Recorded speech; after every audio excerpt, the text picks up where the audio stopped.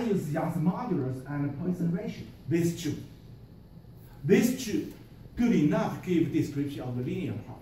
No matter, that means no matter how large the force is, the software follow your instruction, always conduct linear analysis. Sometimes you confuse, okay, I know one of the students choose a cross-section 1 meter this side, 3 meters that side, that's cross-section dimension. Yes, you can, no problem. But the software will follow your instruction, conduct linear elastic analysis. So when you find deflection is 1.5 meter, it does not make sense. It's non-linear behavior because your definition did not mention the non-linear part. You don't let the software know the non-linear behavior of the material. You told by this Young's modulus Poisson ratio, that's always linear. So no matter how large the deflection, non-linear, linear, always linear. Okay, I give this. I use the metric unit system.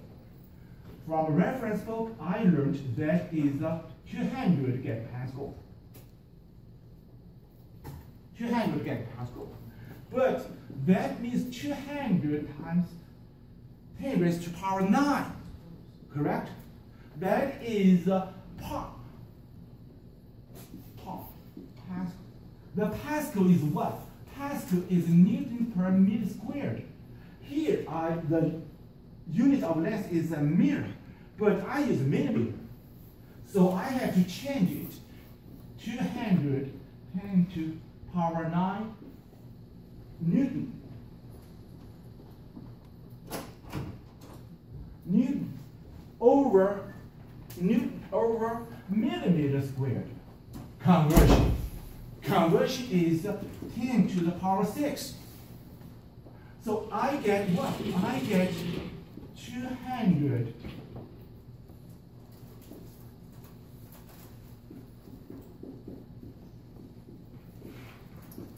I get Young's modulus expressed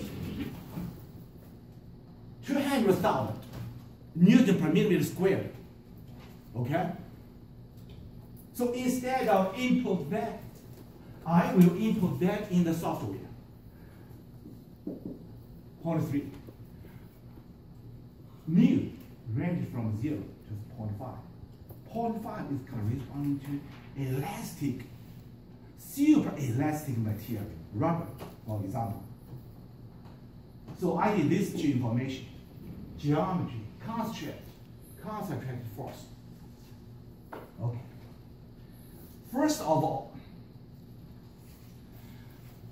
due to the external loading, the member will deflect like that. Will deflect like that. You know the maximum deflection. Here is the maximum deflection. First. Okay. This is the maximum deflection. And I ask for maximum stress. Because deflection is related to stiffness. Stress related to strength of material. So where is the maximum stress? You have to decide that. It is on the fixed end. Why? Because look at, due to the bending, maximum stress is bending moment. That's point of interest from the neutral axis. Here, this is the neutral axis. So this side is C. From neutral axis to the out fiber, that is C. C of course is 10 millimeter. This C is constant anywhere from a fixed end to a free end. Always 10, correct? So over the bending moment of inertia, bending moment of inertia, is I constant? From the left end to the right end, I constant? Mm-hmm. Yes, that is a rectangular cross section. So it's constant. And it equals m This is always constant, 10 millimeter. And the moment of inertia for this rectangle cross-section is 10 millimeter and 20 millimeter Hubert. Make sense? Mm-hmm. So you want this to be maximum. What do you say about the bending moment?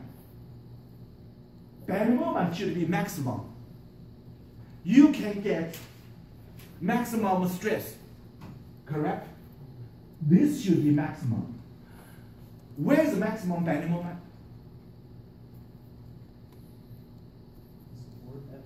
At this point, correct? Let's say at point A, this point B. At point A, bending moment is the force times the length. At the middle point, that's the force times 1,000 millimeter. At the fixed end, bending moment is F times 2,000 millimeter. Reach maximum, correct? This is 100 Newton. So bending moment reach maximum at the fixed end. Use that maximum bending moment, calculate the maximum normal stress. Along which direction? This normal stress along which direction?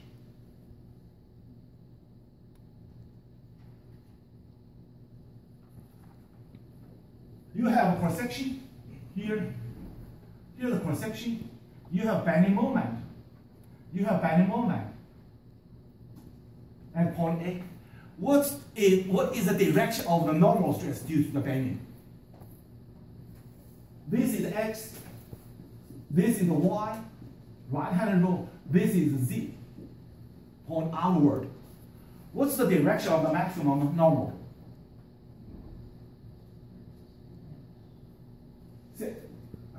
X, yes. Okay, so I will say along X direction, I use circle.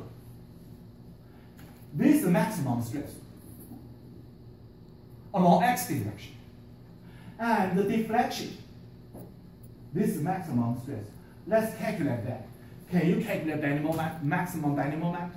Mm-hmm. Easy. So I give that based on my calculation, that's 300 Newton per meter squared.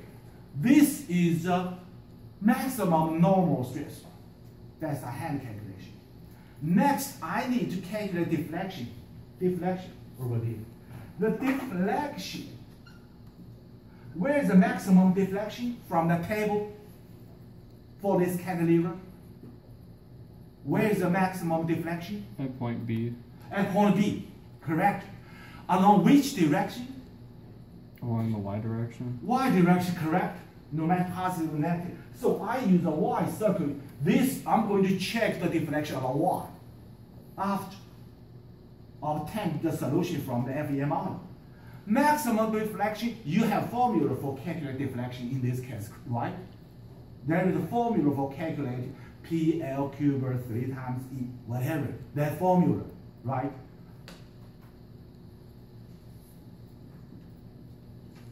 Use negative means downward, okay? That is. Look at this formula. P equal 100, correct?